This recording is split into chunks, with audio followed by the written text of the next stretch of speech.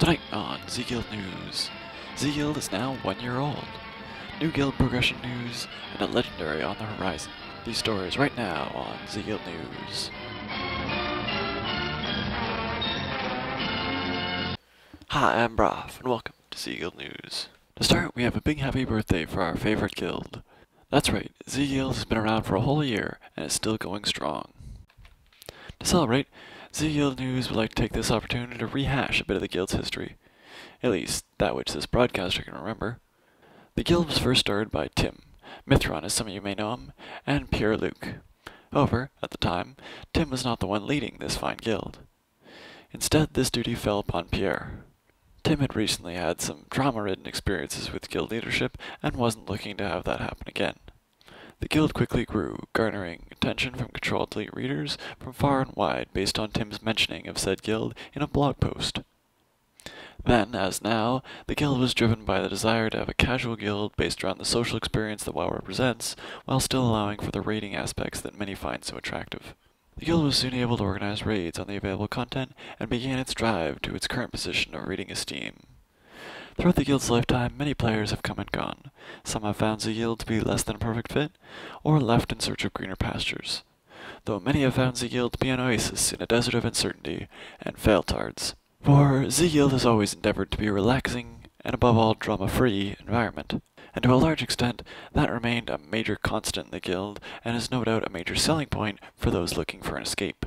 Since the beginning, many things have changed. We've built up consistent raid teams, we've changed guild policies and bank privileges. Even the guild leadership has changed since the start. For now we have Tim at the helm of this ZeGuild, with a team of trusted officers helping with inviting, officiating, and eliminating drama within the guild. Indeed, our guild seems to have embraced Tim's leadership role, and he has in turn continued playing WoW for his longest ever consecutive stretch, a feat which he credits to ZeGuild and its populace. Within the last few months, with the induction of Icecrown, ZeGuild has forged many consistent raid teams. This has brought about the most organized and successful raiding period in the guild's history. With fantastic progress being made in all available endgame content, ZeGuild is sitting quite comfortably amongst many of the server's top guilds in progression.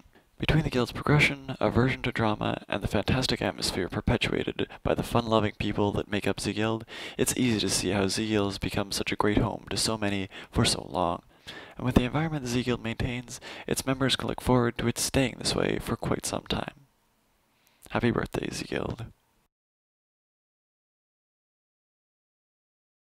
Now we move on to another celebratory note, that of guild progression.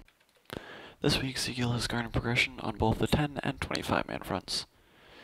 In 10-man, a big congratulations goes out to Team Full Brazilian, who, after a forced 2-week hiatus, downed heroic Zaragoza, a boss who has caused them significant amount of trouble up until this point.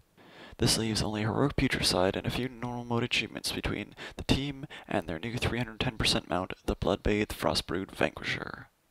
As for ZeGuild's ICC 25-man raid, Zaragoza was the last boss standing between them and the Lich King himself. This dragon has caused the group no end of hardship and it proved a very real challenge. This Saturday, however, the 25-man group also got Zaragoza progression, downing this mighty dragon and earning the group not only a new achievement, but the last boss gimmick for the guild's first shadowmourne. The raid went on to clear all the remaining bosses that night, bringing them to 11 out of 12 cleared.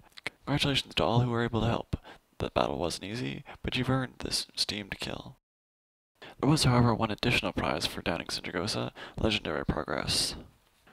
With the Zaragoza portion of the Shadowmourne quest completed, we have moved one step closer to the guild's first Shadowmourne. Now all that remains is the collection of 50 Shadowfrost shards.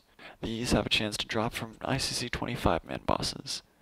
From the 2 bosses we downed after Zaragoza, we acquired 1 shard each, only 48 remaining.